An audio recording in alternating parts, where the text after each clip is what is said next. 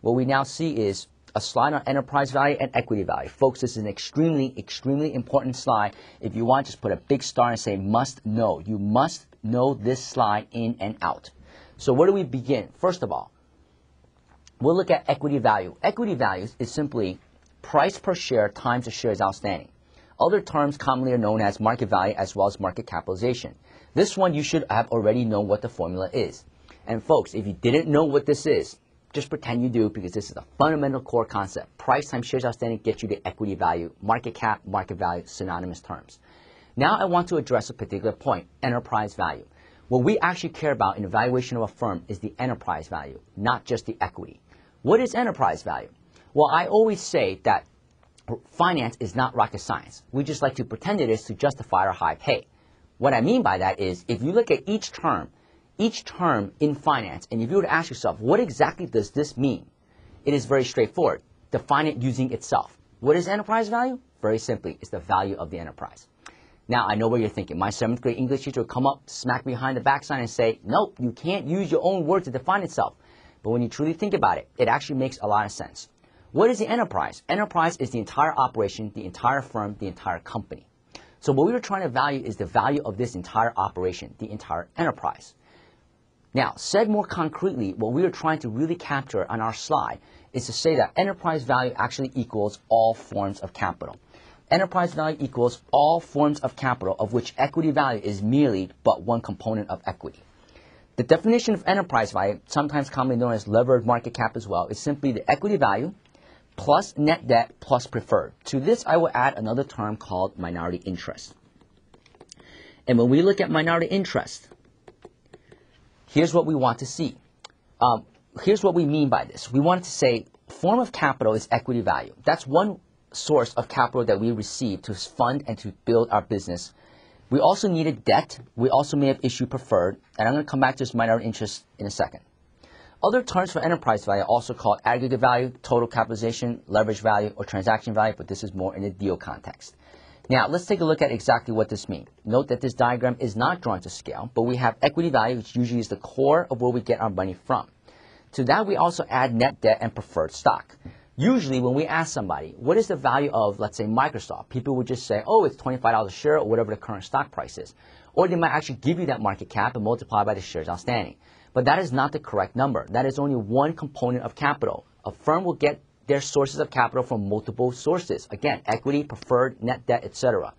To which we'll add minority interest. Let me come back to that in a second. And so when we look at enterprise value, this means that, again, the entire value of the entire firm, the entire operation is the enterprise, whereas equity is merely but one component of capital. Very important here. Now, if all of these forms of capital make up the enterprise value, there's two comments now to make. Why do we include minority interest? What is minority interest? And also, what is how do we want to include and treat capital leases? For that, let's turn to an exhibit here. Let's take a look at what we exactly mean by minority interest. Remember, I gave you a definition of how to define everything. Take itself, switch it around. What is minority interest? Minority interest is simply interest at a minority. Okay, what does that really mean? What that means is, let's say I have a company. Let's say I'm Walmart. Walmart owns, hypothetically, 60% of a Japanese retailer called Seiyu. Because they reach 60%, once you reach 50%, you must consolidate all of your financials of that subsidiary onto your books. In other words, 100% of the income statement, the balance sheet, and the cash flow must be included in this calculation in your financial statements. If 100% must be included, however, we only own 60%. So that means 40% of this on the income statement will go out as a minority interest expense. Think of this as a quote-unquote dividend, or the pro rata share of the minority stakeholders' share in that particular subsidiary. However, for purposes of valuation, we also want to include this number in our quote-unquote net debt numbers. It's another form of capital of enterprise value. Why exactly is that the case? Well, because the U.S. and international GAAP says once you reach 50%, you must consolidate. Well, if that's the case, on the balance sheet, I might have, let's say, hypothetically said, oh, I bought this company for $100.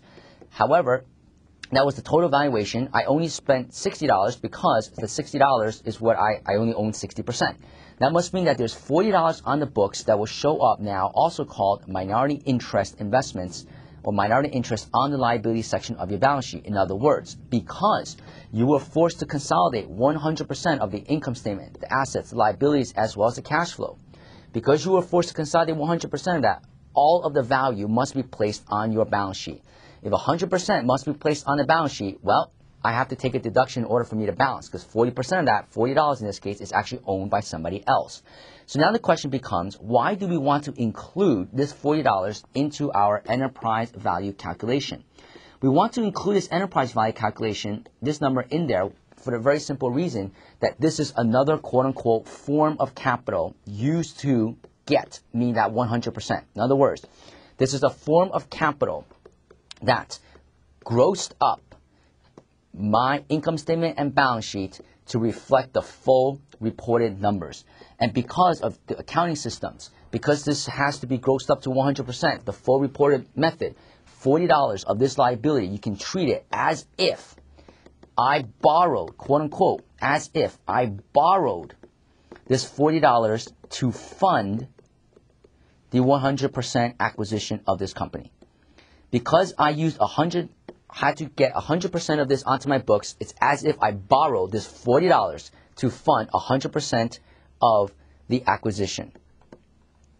And because I borrowed that $40 to fund this acquisition, that is why we would treat this as if it were debt.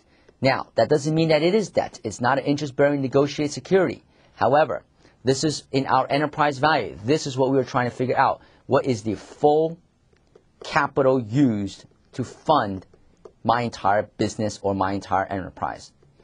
And that is why you want to include minority interest. Now, another point that people always ask is, aside from minority interest, fine, I understand that this is a form of capital used to fund my business, so include minority interest in my total enterprise value calculation. In other words, if I had to reproduce all of Walmart's financials, all of my target company's financials, how much capital do I need to rebuild this firm? I need to have borrowed from my equity guys, from my debt guys, from my preferred, as well as from minority interest to reproduce the exact financials that this firm now has. So then another question becomes, do you want to include capital leases? Capital leases, let's take a look at capital leases.